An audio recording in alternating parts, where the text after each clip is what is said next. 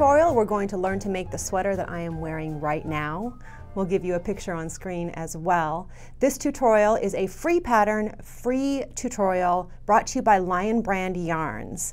It is sized from small to 2XL, and if you'd like to get your free copy of the pattern to follow along, I'll give you a link here on screen to take you to my website where I have a bit more information and a link to the Lion Brand website where you can get your pattern.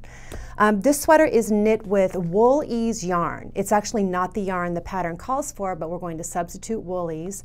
This is a great yarn. I've used it for several tutorials in the past. It is a wool and synthetic blend, but it feels like wool, and it's super easy to care for. It's actually machine washable and dryable. It comes in a lot of colors. I don't recommend putting your hand knits in the dryer unless it's a blanket or something, but if your finished sweater does end up in the dryer, it's not going to be ruined, which is good.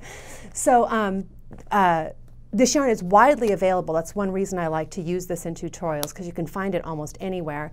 And I'll give you a link on my website to where you can find a Lion Brand retailer near you. It's also a very good value. To knit the sweater, I would put this at about an advanced beginner level. This tutorial won't teach you how to knit. You need to know how to both knit and purl, and if you're confident with those two things, this tutorial should work for you, because I'll walk you through all the rest of the tricky parts. To knit this, you will need, the pattern says 29-inch circular needles. If you have 32-inch circular needles, that's fine. That's what I use to knit my sweater. And you'll need it in 2 sizes. And the pattern lists 2 sizes, but we're going to talk about checking gauge, that you might need to adjust your size a little bit, but we'll talk about that in just a moment. You'll also need 4 stitch markers and a tapestry needle, a blunt end needle to weave in the ends. So if you get your yarn, your Wool-Ease yarn, and your free copy of the pattern, in the next segment we're going to talk about swatching and casting on.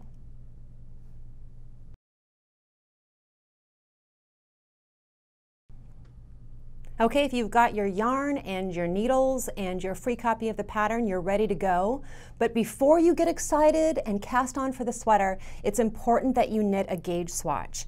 And this is an example of a gauge swatch that I knit for the sweater that I'm wearing. I'll give you instructions for exactly how I did this gauge swatch with the garter stitch border if you'd like to do one like this.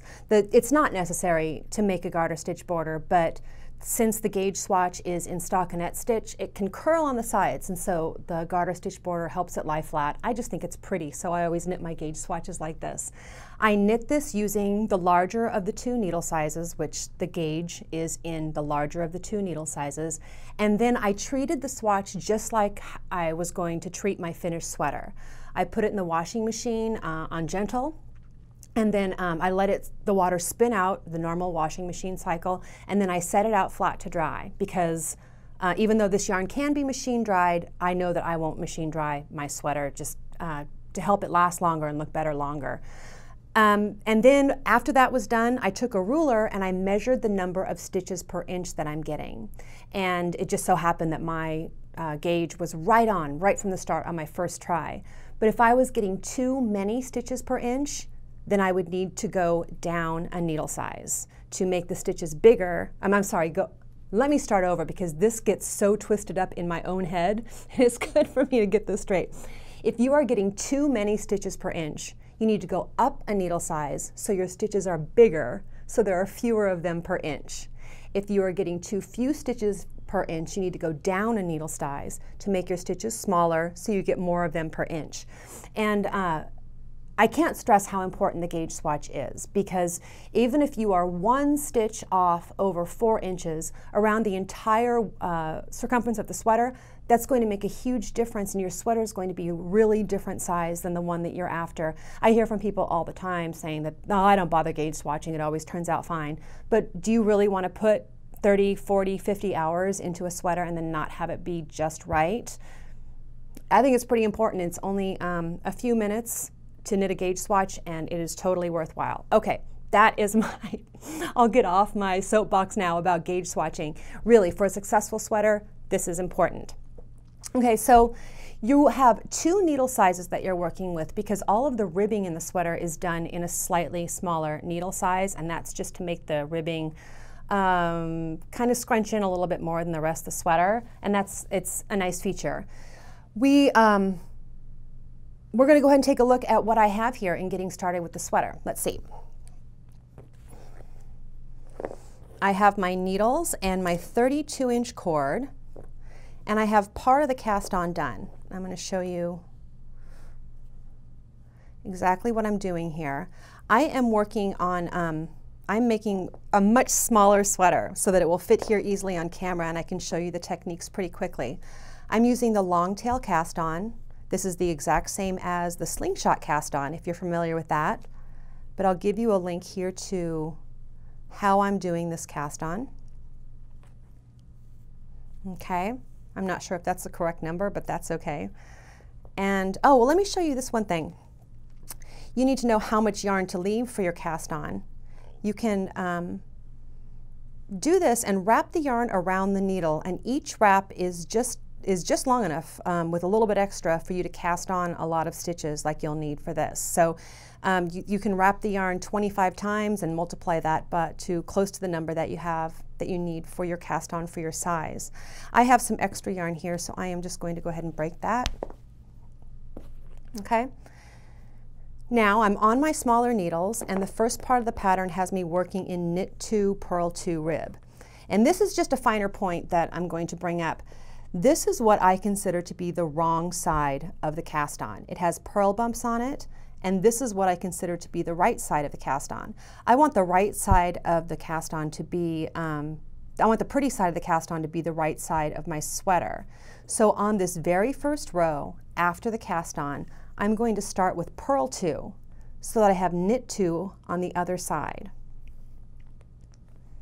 Don't overthink this. It doesn't make that much of a difference. It's just one of the finer points. So starting with purl 2 on this side, working in knit 2, purl 2 rib, I'm ready to go to knit 2 now. So I pull the yarn back between the 2 needles and work knit 2. Pull the yarn forward between the 2 needles to work purl 2.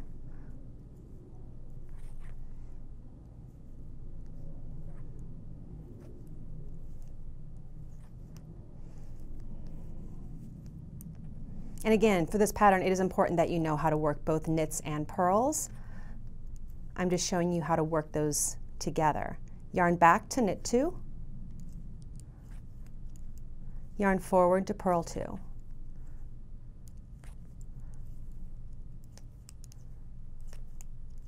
And then you're going to work this all the way across. You'll turn your work, and staying in pattern, you'll start with knit 2 on the next row after you turn your work. You keep working this for a couple of inches. Because this is knit top down, this is our collar.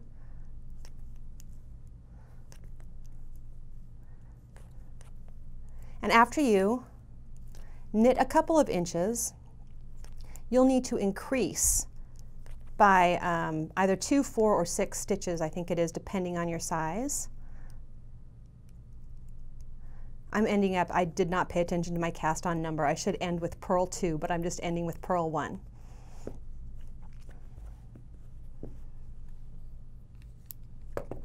You'll continue that ribbing in the smaller size needle for 2 inches, like I said, and then on the last row, the last wrong side row, where your cast on has the purl bumps on it, you're going to need to do the increase that I mentioned. And you can do any increase. It really isn't going to show between the ribbing and the stockinette part of the body. You can do KFB, knit front back. You can do make one, whatever increase you like. And the pattern says to space it evenly across the row.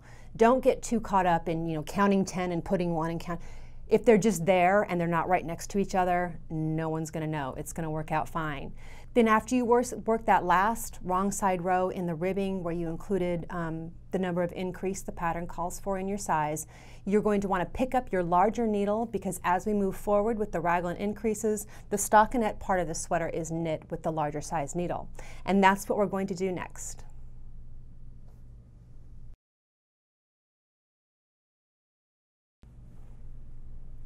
Once you have your ribbed collar finished and you work the 2 increases, I think I said decreases in the last video, but it's 2 are the number of increases you need to work for your size to get you up to the right number. We're ready to start on the body of the sweater and the Raglan increases, which is like most of the sweater is done this way.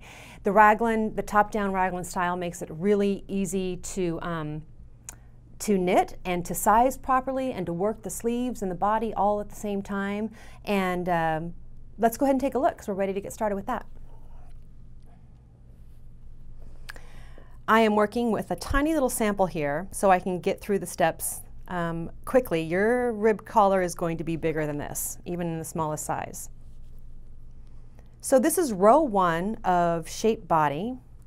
You're going to knit the number of stitches the pattern tells you to for your size. We're just in plain knitting now. And this round we're going to place our stitch markers, which will be important for the rest of the body up to the sleeves. You're going to yarn over, which means pulling the yarn forward between the 2 needles and then knit the next stitch. And the yarn over is an increase and it leaves a hole under your work, and that is a-okay because these holes are going to be decorative in the Raglan increases as they move along. Then you're going to take a stitch marker and put it on the right needle. This is the setup round really. And yarn over again and then knit the number.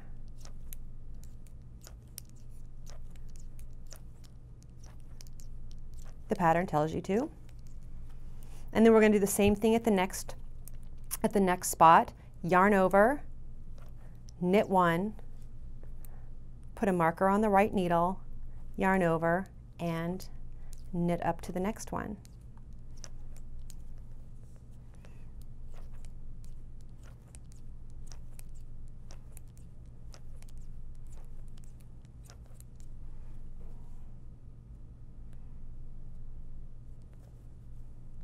My numbers are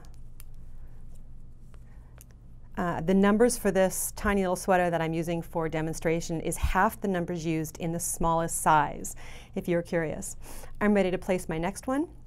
Yarn over, knit 1, marker, yarn over, and knit up to the next spot.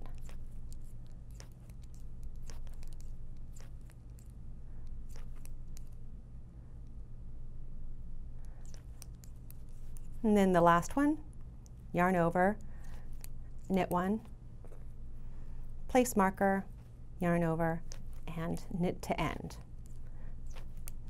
So now that those markers are in place, they're going to be our guideline for most of the sweater knitting from this point. And if you've never knit a top-down Raglan sweater before, it works out so cool. This is going to be the front of the sweater, actually the left front. This is the left sleeve, this is the back, this is the right sleeve, and this is the right front. It's crazy how it works, but it does, as long as you do the increases at the marker, it ends up just shaping itself so it fits correctly over shoulders and makes the front of the sweater. And we'll see how that works out here in a moment. Then row 2 and all the other wrong side rows are just purling across. And if you'll be patient with me here, I'm going to work this so I can show you a right side row with the markers placed.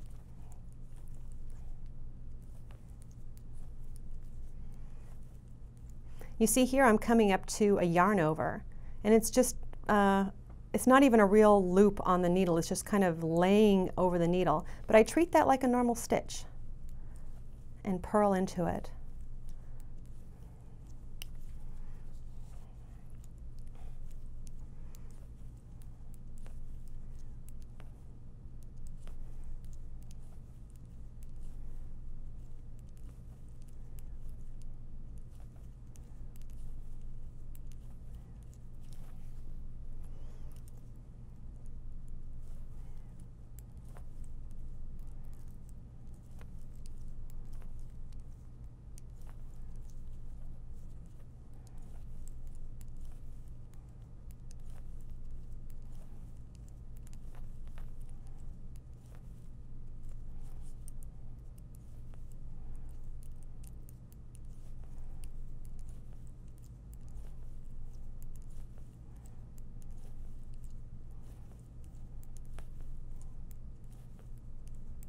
Okay. Now, this is row 3. And pretty much every raglan increase from here on out, this is what it's going to look like. You're going to knit up to 1 stitch before the marker.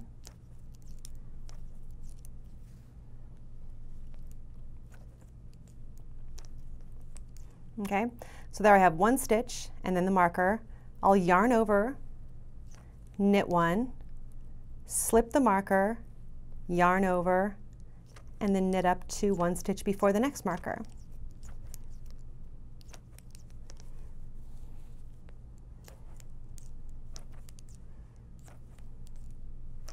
There I am, 1 stitch before the marker, yarn over, knit 1, slip the marker, yarn over, and knit up to the next one. It actually doesn't include slip marker, which is abbreviated SM. It doesn't include that in your pattern, so you might just want to take a pen and write yarn over, knit 1, slip marker, yarn over, so that you know you have a quick visual for exactly what you need to do when you come to a marker. Yarn over, knit 1, slip marker, yarn over. After you work on this sweater for a while, you'll be able to do that in your sleep.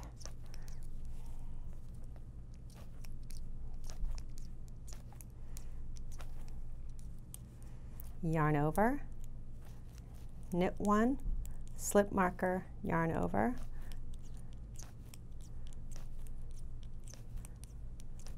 And then, of course, when you turn your work, all the wrong side rows are just purling across. Now you'll keep doing that for the number of times the pattern tells you to for your size, and you'll end up with something that looks like this. We have look at how beautiful the raglan increases look when they start lining up. My ribbed collar, my raglan, my front of the sweater and the sleeve and the raglan increases between them. Here is my stitch marker. You're going to, it's easy to tell how many you've done. The pattern might tell you that you need to continue working these a total of 24 times. Just count the holes. Each one of these holes is 1 increase round. Just a little tip, it makes it easy to keep track. Now when you get to this point, you can actually try the sweater on to make sure that it's going to fit. Here's a tapestry needle.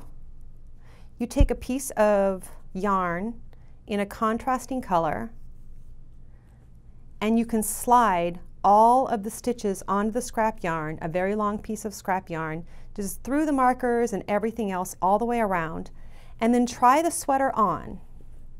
And if you can make the 2 points, if you put these 2 points together under your arm, because this is the front and this is the sleeve, and these match up under your arm comfortably, then it's going to be a good fit. If it feels like it's tight under your arm, you can work a few more raglan increases to make it a bit bigger. Or if it feels like you've gone too far, you can rip back a little bit. Hopefully that didn't happen. So yeah, just match these up under your arm. You might need some help to try to keep all the pieces together while you're doing that. And then slide the needle back into the stitches that you held on the scrap yarn, and then we're ready to separate the sleeves. And raglan sweaters are so cool this way. So we are going to leave the sleeves in reserve and just knit the rest of the body, and then go back and knit the sleeves later. And this is how this is going to work. Once you have the exact size you want and you're ready to go, you'll knit up to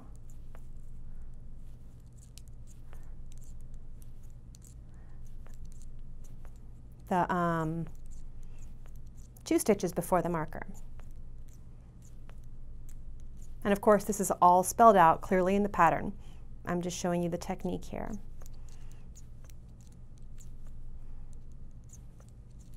Okay, 2 stitches before the marker.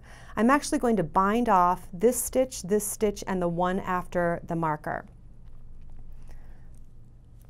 So I knit 1, pull that stitch over to bind off 1, knit another, pull that stitch over to bind off 2, remove the marker, knit 1, pull that stitch over to bind off 3. And now I'm going to knit across the sleeve stitches. This will all make sense in a moment. It seems like a crazy thing to do right now. And top-down raglan sweaters are pretty much all work the same way, but you'll see different techniques used in this part. And this is kind of a unique one here.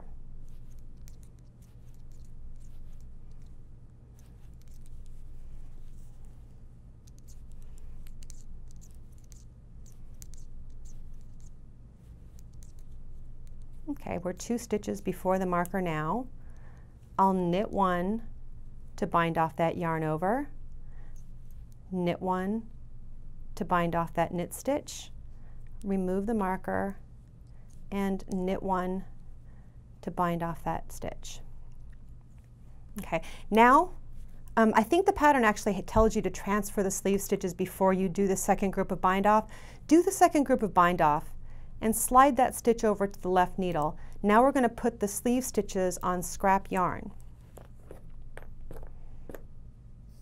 So I have my tapestry needle threaded with a contrasting color of yarn, and because I'm right-handed, I'm going to turn the work because I would rather have this in my right hand. Once I turn the work, all the stitches on the left needle are my sleeve stitches. I'm just going to slide those over to the tapestry needle.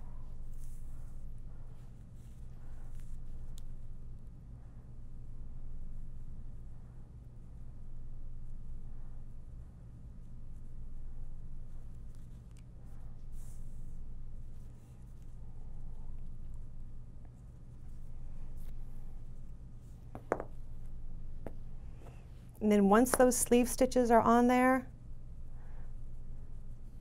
we're just going to forget about them for a while. We'll come back and knit those later. Slide this stitch that you slipped over back to the right needle. Your working yarn's coming from that stitch, so it belongs on the right needle. And then knit up to the neck, or 2 stitches before the next marker.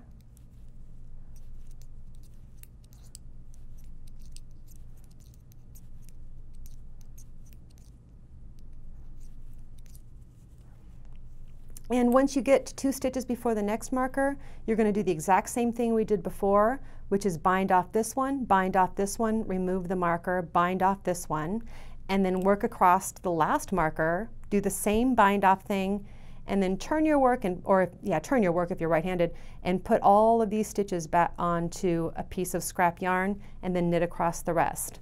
And when you come to working the next row, you'll have these crazy gaps where the sleeves used to be.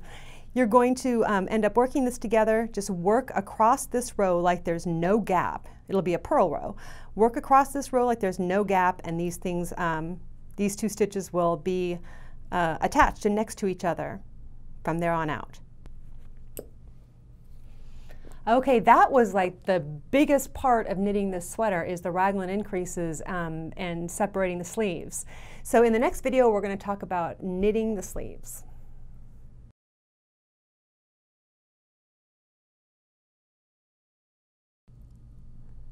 After you've separated the sleeves, you're going to knit the body for as long as you want, and this is a cropped sweater, but it doesn't have to be cropped. You can actually make it as long as you want. I added a little bit of length to mine because I'm almost 6 feet tall, and a little bit longer would fit me better. And then you're going to switch to the smaller needles to knit the bottom ribbing. The only thing to keep in mind, like when I knit my body, the body of my sweater a little bit longer, is that it took a little bit more yarn than the pattern calls for. But I bought an extra hank just in case, and I had plenty of yarn, and then I knit the bottom border just as the pattern called for it, and that's how I ended up with this one. So let's go ahead and take a look, because we are ready to knit a sleeve. Okay, here's the tiny little sweater. Again, this is not a baby sweater. It is not proportioned for a baby because the sleeves are way too small. It is just half of all the numbers of the smallest size sweater in the pattern. And it makes it easy to demonstrate on something small like this. So this is a finished sleeve over here, and this is one that still has the stitches reserved on scrap yarn. This is how we're going to do this. Take your needle, your smaller needle, and slide it in with the scrap yarn all the way around.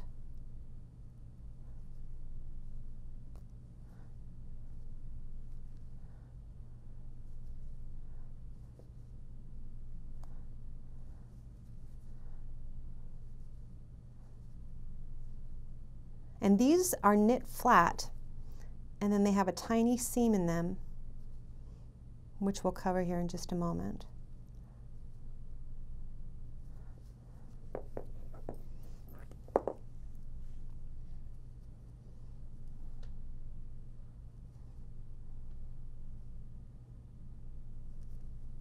Okay, this last stitch is kind of hidden in there.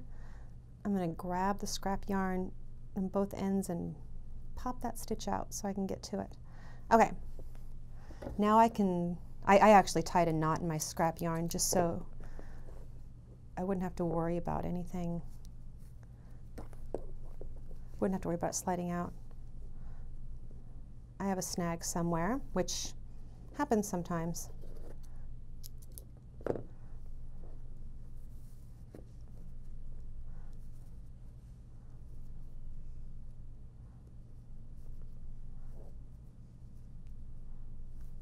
Usually the scrap yarn just slides out, but if there's a little snag, it will catch. There it was. There was a split piece of yarn in there. But I found it. Okay. So my needle is back in to the sleeve stitches, and it's important that you use a circular needle here, even though we're knitting this flat, because there's a lot of curve to this right here. So I take my yarn, and with the right side of the work facing me, I'll put my needle into that first stitch, and I'm going to flop the yarn over on my finger like this, just to make a loop here. Put that loop on the back needle and pull it through. Now the yarn's attached. I'll knit a second one, and just like we've done with all the borders, we're going to work knit 2, purl 2.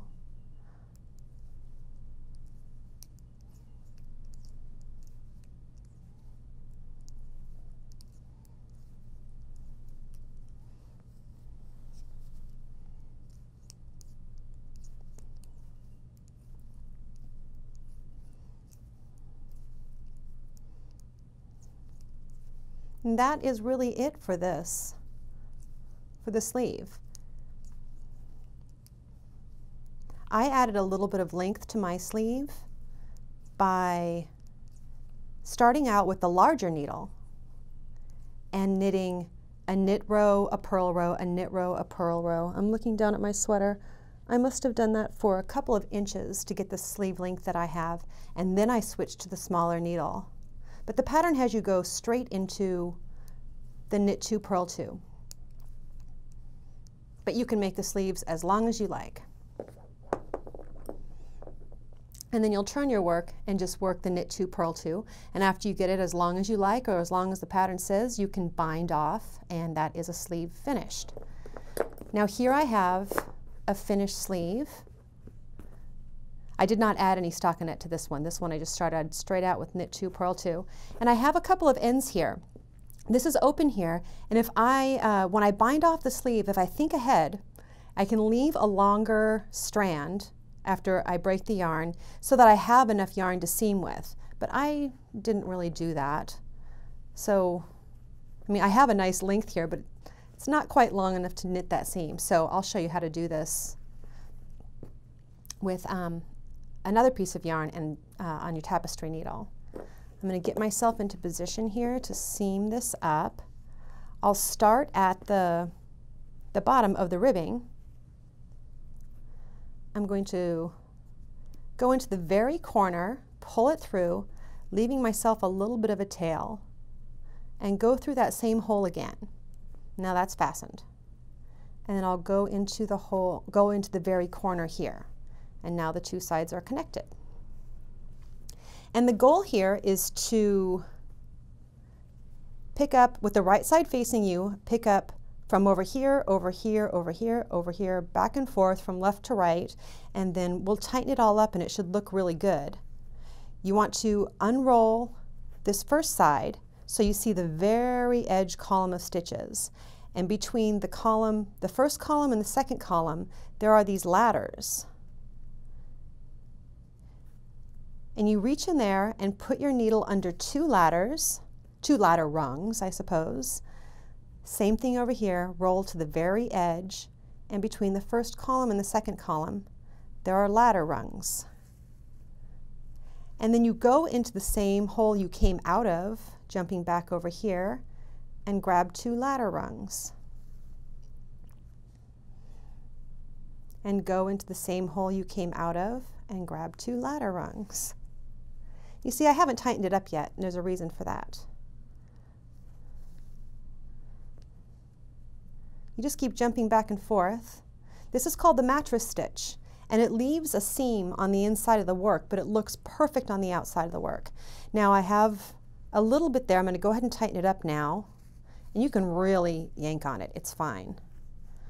And then stretch it back out again. And you see what I have here, because we started with knit 2 and ended with knit 2, and a seam of knit stitches from each side got eaten in the seam, the rib is unbroken. It looks so perfect. And then of course I would continue up using the mattress stitch all the way up. Things get a little bit different when you come to where the yarn overs were, but just keep working the same thing from each side. And you can even work it down a little bit into where into the beginning of the body to make sure that's tightened up and not a hole. And whatever you have, if you do end up with a little hole here under the arm, you can just use the end to just tighten up whatever looks loose, because holes under the arms do happen in raglan sweaters. Just kind of the way it goes, but we can always weave in an end and close it up. You'll want to knit and seam up both of the sleeves, and the very last bit of knitting we have to do is the front button band with no buttons in it.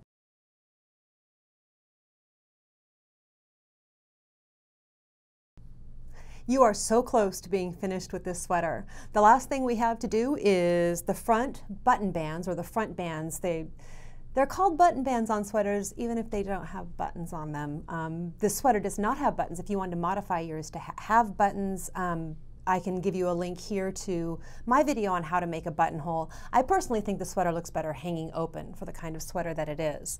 I'm going to assume, the pattern tells you exactly how many stitches to pick up for the front button band, but we are going to assume that you have just knit the sweater exactly as long as you want, and maybe you added an extra inch or something. So then we're going to ignore the number that the pattern tells you to pick up for the button band, because this is a lesson that you can take on for a lot of different sweaters that you knit. Pretty much every button band that you're going to pick up and knit, or really any time you're going to pick up horizontal stitches from vertical knitting.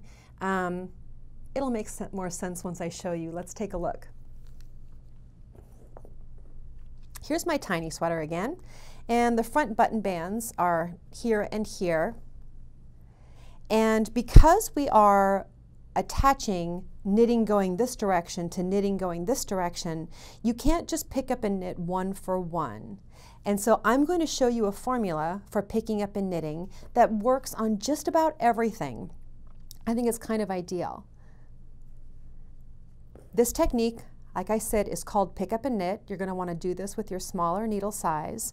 You're going to want to start with the right side of the work facing you, and start by putting your needle into the very edge stitch, as close to the edge as you can possibly get, because up here around the neckline we want it to be as smooth and straight as possible. Then take your yarn and kind of flop it over and put that loop on the needle and pull it through. Basically what we're doing is we're knitting with just one needle right now. And then when you look at your work, you'll see that these edge stitches are a series of V's. And even if they're not super clear, they're there and you can see them. Just get yourself into some good light, put on your glasses, whatever it takes, you'll see them. And you want to go under both legs of the V with your needle. so we have a good strong pickup. So I picked up that edge stitch. I'm going to put my needle under both legs of the V, wrap it and pull it through on the next stitch. Do it on the next, did I miss one there? I did not. The next stitch. So I have 3 stitches picked up here. The amazing formula that I'm sharing with you is pick up 3, skip 1, pick up 3, skip 1. It ends up working out for just about everything you knit, but if you notice that it's not working out, you can always just start over again with different numbers. So I picked up 3, I'll skip the next one, pick up and knit 1, 2, 3, skip the next one,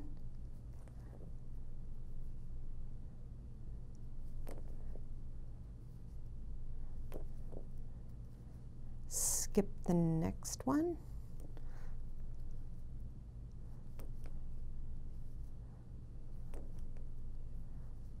skip the next one.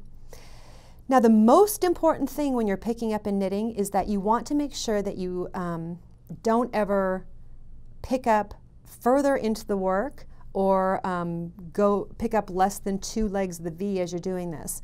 Now you can see here, this is my edge right here, and everything looks really even. I haven't strayed from where I'm trying to pick up. It looks really good.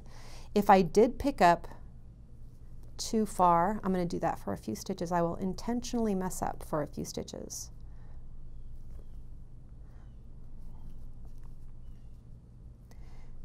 This is the edge that I was following first, and it disappeared because I picked up further into the work and it messed up my perfect line.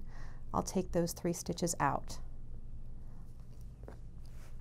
So you'll pick up and knit all the way across, and really what you want to aim for is a multiple of 2 and not a multiple of 4. You want to start with 2 knit stitches and end with 2 knit stitches, which is going to look nicer than starting and ending with purl stitches or having purl stitches on either side. So it's a multiple of 4 plus 2. And what you'll do is just get kind of close to where you're almost at the end, count your stitches, and then space them out as necessary to get yourself to a multiple of 4 plus 2. And this again is just one of the finer points of knitting. It's not, your sweater's not going to be a failure if it doesn't work out that way, but it does end up looking nicer. You'll pick up all these stitches and then turn your work, and starting in 2x2 rib with purl 2, then knit 2, purl 2, knit 2 all the way across, and you should end with purl 2 if you've picked up a multiple of 4 plus 2. Wow, that is everything. You're of course going to knit a button band on each side, and then when the sweater is completely finished, you'll bind off and you'll weave in all of your ends. The last thing you want to do is to wash and block it. And I'll tell you the way that I did that is I washed the sweater on gentle with a little bit of wool soap in the washing machine, let it spin out, so it was almost dry really after it finished spinning, and I set it out flat to dry. And because the stitches end up being kind of lumpy and bumpy right after you finish knitting it, but blocking really takes care of this. Set it out flat to dry and patted it out and squared out the corners and made everything look good. It dried, the Woolies yarn dries in almost no time. And here I am, I have my finished sweater. It was that easy. That's everything you need. Good luck on the sweater, and many thanks to Lion Brand for bringing us this free pattern. Good luck.